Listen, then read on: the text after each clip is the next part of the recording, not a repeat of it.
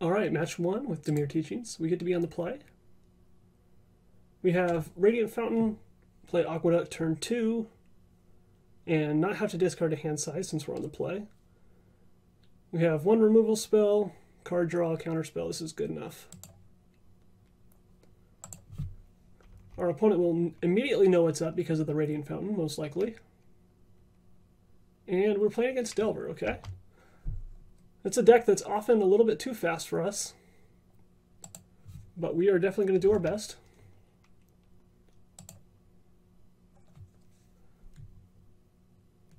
Bone Splitter.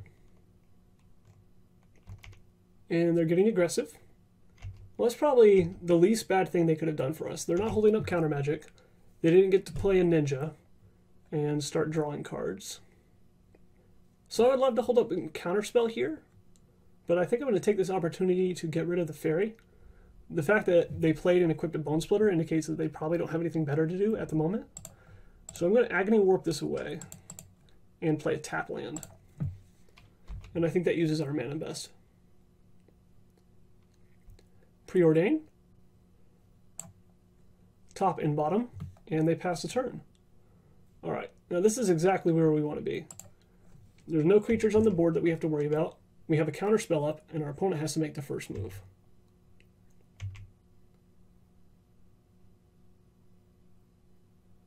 Delver of Secrets. I don't have any kill spells in hand, so I am going to attempt to counter this. If our opponent can counter back, that's fine. It's nice that they can't Spellstutter Sprite us right now.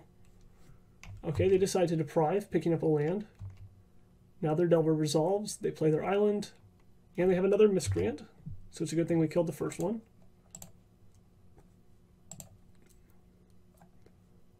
Alright, now we have to Compulsive, try to find some kill spells. We will discard a land here, and I believe we can get rid of this island, play a Fountain, and to play it safe, I'm going to kill Delver now, I believe. If I try to Doomblade on our opponent's turn, they're going to get to Spellstutter Sprite us. Or I could wait on Doomblade until after our opponent takes their whole turn. Yeah, that's probably a little bit safer. We can take some damage. So I'm going to untap. I'm going to let our opponent do what they will, and then I'm going to untap on my turn and Doomblade with counterspell protection. No blind flip of Delver is great for us. Brainstorm.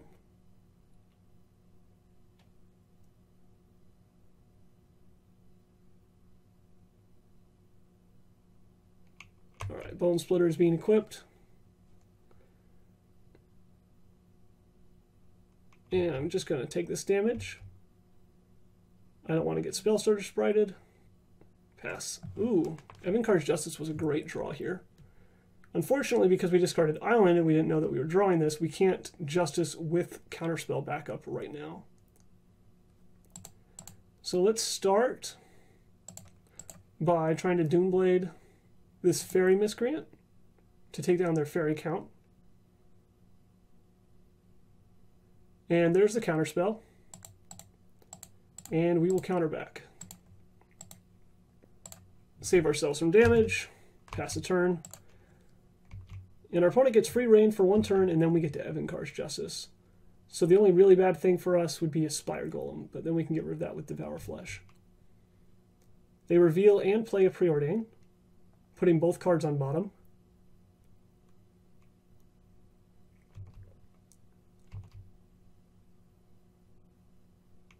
And have a third Fairy Miscreant. Alright, we're going to wait till our opponent attacks here, probably. Let them draw one more card. And then we'll start interacting. So I'm going to lead off with Devour Flesh, and then possibly Murder in response, depending on what our opponent does. If they try to Spellstutter Sprite, that would be the best for us, because that would mean we could murder one of the fairies in response to make our Devour Flesh resolve. We get to take down the Delver. We're taking one from this Fairy Miscreant. Ninja is going to come in.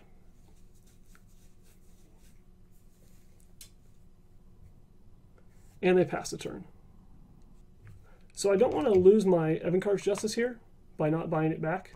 So I think I'm going to try to mind games our opponent.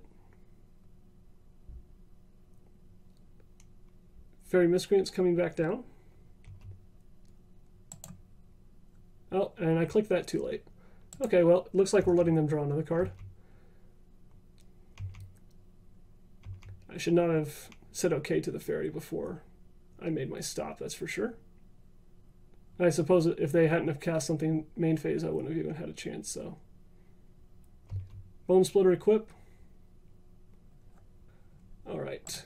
Here we're going to tap down a land to take them off of Counterspell and Spellstutter Sprite. Force them to do that now if they want to. And perfect, they give us a Spellstutter Sprite. So now we just need to untap land to win the game. Okay, well, we're not going to just win the game because we can't buy back this Evankar's Justice. However, just casting it is going to be really good for us too. It would be nice if we had another mana open. We could exclude a Spire Golem, but unfortunately that is going to resolve and be a fairly quick clock. But we drew removal. Perfect. And now we're miles ahead, hopefully.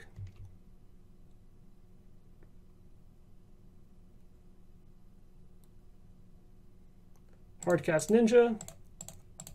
We'll exclude it. We will cycle this, although this does let us flashback our Chainer's Edict. So I suppose we'll play it. Well, we drew a swamp, so we can cycle this Lonely Sandbar after all.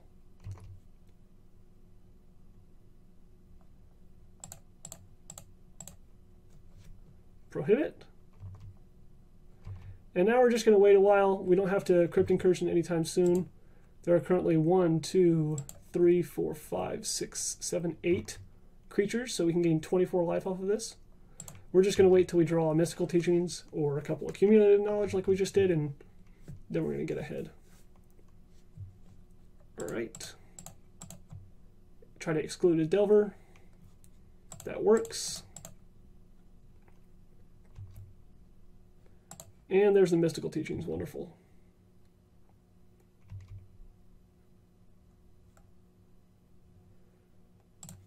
So now we just have to set up a win condition. Either Curse of the Bloody Tome once we find it, or a lock with Evankar's Justice and Pristine Talismans. I think we can wait on the Accumulated Knowledge here. I'm just going to grab a counter spell for safety. Drew another Mystical.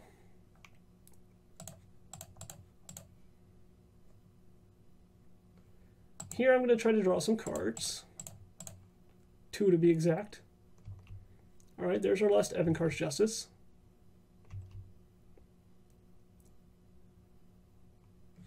And let's go ahead and fire this off. We're not going to need any more life than what we have here now. And I don't want to have to discard a hand size if I don't draw a land next turn. Alright, our opponent's going to try to deprive. We're going to counter that. They're going to counterspell back. We're going to prohibit back. And if they counter this, then their hand is basically empty anyway. And we don't actually need the life from the Crypt Incursion. It's very nice, but we don't need it. We can always gain life with Pristine Talismans. Alright, pick up a Fountain so we can reuse it.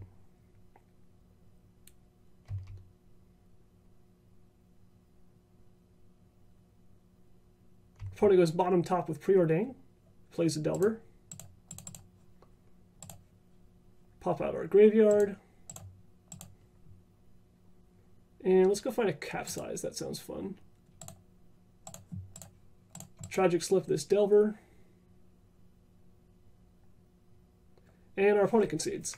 So at this point, the Capsize allows us to throw away 2 lands a turn from our opponent. So 1, 2, 3, 4, 5, 6, 7, 8, 9, 10, 11. So once we find our 12th land, we Capsize twice. We take our opponent entirely off lands. And then we just don't draw anymore. We don't cast any more Accumulated Knowledge and outdraw ourselves, because we don't want to deck ourselves. And we have 25 turns to throw away all their lands back into their hand with Capsize, or force them to interact and try to counter it. And then we find Curse of the Bloody Tome, or Pristine Talisman to combo with Evankar's Justice and just keep buying it back to win the game. So against Delver, I'm going to bring in a Dispel, a Justice, and an Unmake. Unmake is for the Stormbound Geist. I'm going to take out a Capsize because they often have ways to return their own creatures to their hand, so Capsize can be a little bit worse against them. Mind Games, same reason. And Compulsive Research, just because I don't have the time to cast it. Stormbound Geist could also be a good card against them sometimes, but there's no other cards that I want to take out to be able to do that. And we'll submit this. Alright, we have a turn 1 Tragic Slip, which is very good for us, because then whatever creature they play turn 1, we get to kill before they have counter magic available. So we're definitely going to take that opportunity. One way you can lose is to an early Delver just flipping out of nowhere and then having counter magic for 2 or 3 turns in a row.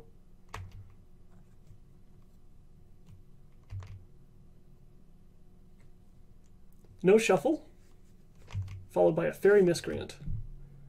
And I'm going to use the exact same logic that I did before and get this off the table before they untap.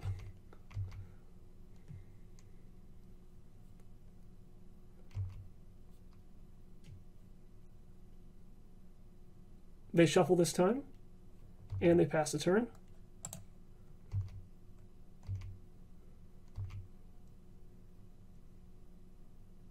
They tap out for a Stormbound Geist. We will draw a card and look for our Unmake. So I'm going to play a land here, untapped, so that I can either play Decay and Doomblade or Mystical Teachings.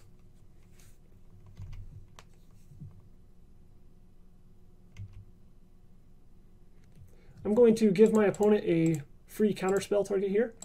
Even if they have Force Spike, it'll be able to take down our Teachings. And if they don't, I get to go get an Unmake. That's going to be the card I select.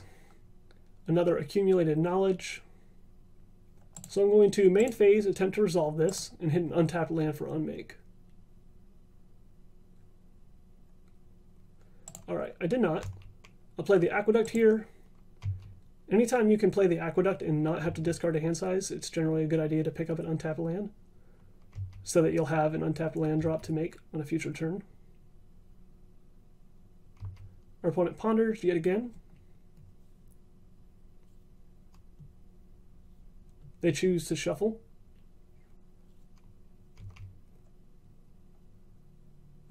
Here I can play a tap land, and I can pass.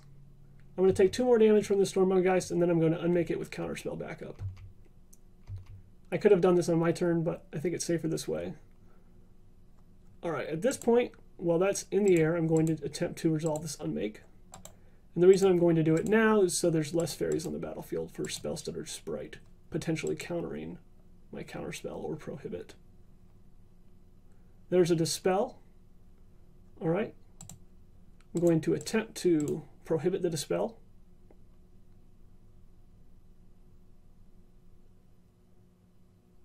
And our opponent deprives the Prohibit.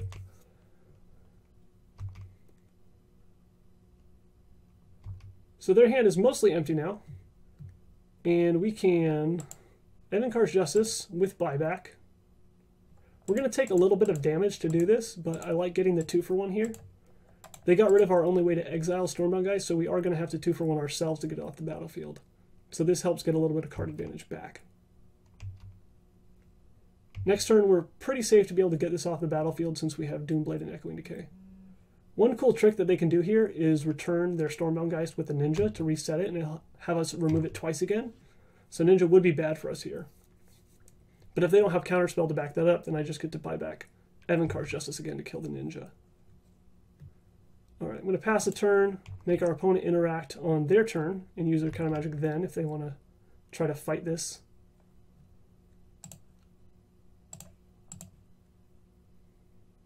I can also 2-for-1 myself with Echoing Decay and Disfigure to get rid of this if I want to, but I do not.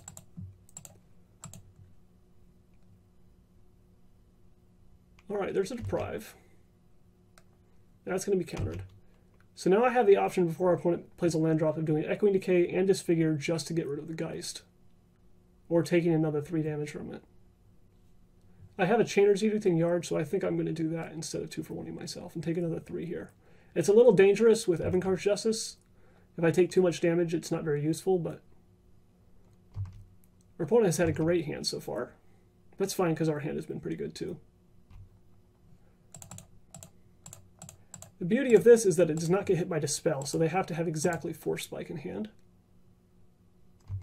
Alright, Geist goes away.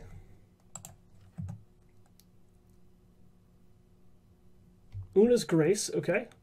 So they have a card advantage engine now. They can turn all their lands into fresh draws. We do not have a way to exile Una's Grace, unfortunately.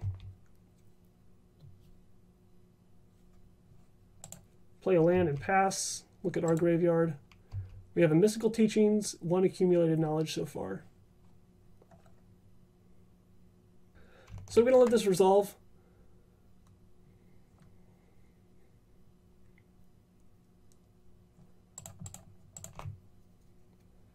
Draw 2 with our accumulated knowledge. Attempt to flash back our teachings. Okay, if this gets countered. I can either grab Counterspell here, or I can grab Capsize.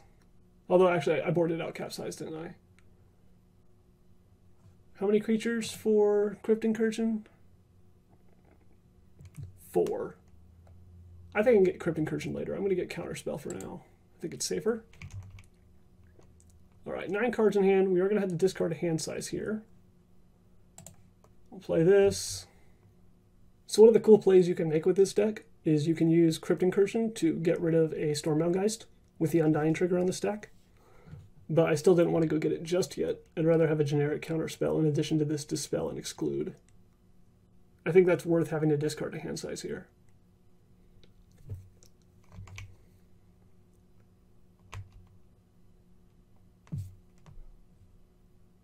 And our opponent's going to retrace.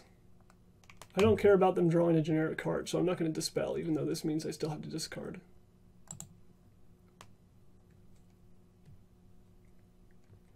Delver of Secrets.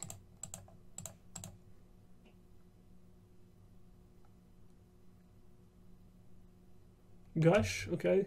I'm going to let that resolve. Anytime our opponent wants to draw cards, I'm going to let them, because I'm planning on winning with Curse of the Bloody Tome.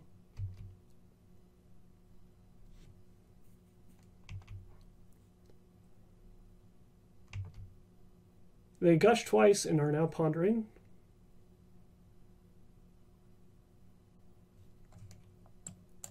They did not shuffle with their ponder. I'm going to let this resolve since I have so many ways to kill it. Relic of Progenitus. I don't want to have to deal with that. And we win the match. So our opponent knew we had the Evenkar's Justice we could just keep buying back. Eventually we would find our pristine talisman and be able to win with that. Or we could win with the Curse of the Bloody Tome. Alright, so we put up our first win, and we are on to match 2.